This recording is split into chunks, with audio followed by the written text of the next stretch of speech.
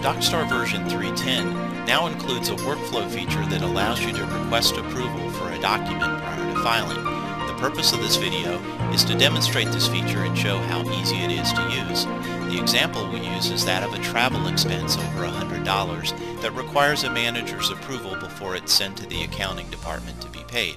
The receipt will be scanned and sent to an employee's inbox. They'll open it, see that it requires approval. They'll send it to the approver with a note. The approver will then securely approve the document and return it for processing. Let's start by selecting Scan from the inbox. We want to make sure that Jim's inbox is the destination. We'll select Scan. DocStar will put that document into Jim's inbox for him to process.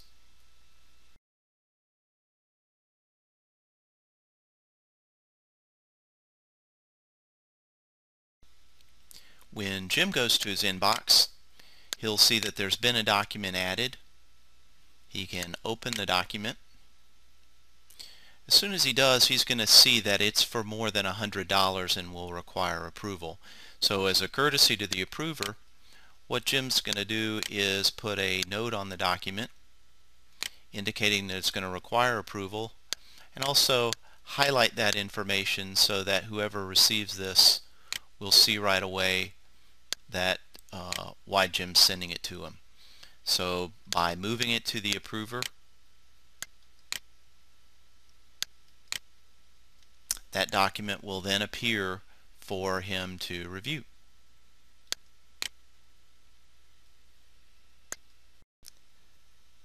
Once I'm logged in as the approver, I can immediately see under my alerts that there's a document there that's waiting for my approval. So I'll just choose the document by clicking on it under my alerts. When the document appears, I'll review it and I can see that it's for more than $100, but it is a legitimate travel expense. So I'll choose Approve.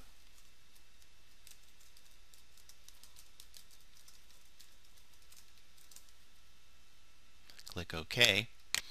Once I do, DocStar puts a stamp on that document that shows immediately that it was approved by me, the time, and any comments that I had put on the approval.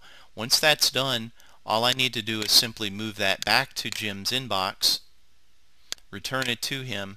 That document will then appear in his inbox as an approved document and he can finish the processing.